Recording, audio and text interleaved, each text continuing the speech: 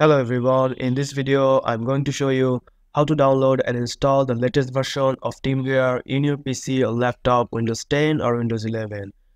First of all, you need to go to any browser here and search for TeamViewer download in the Google.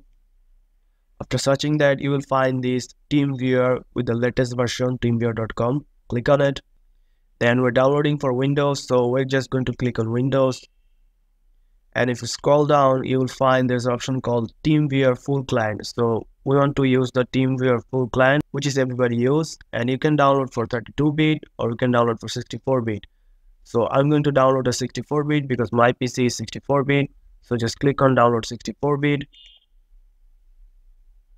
And it will start to download here, as you can see, which is only 60 MB. So after completing the download, you just have to open the folder here, double click on it. And it will say to run here, so just click on run. And here is the installation process here. So I'm going to just choose the default installation process and click on accept and next. Then you just have to click yes here. And after that, it will start to install in your PC in the C folder, which is the default installation path here. So it's going to take some time, so you have to wait for it. Now, as you can see, my TeamViewer installation has been completed, and also the shortcut icon is on my desktop here.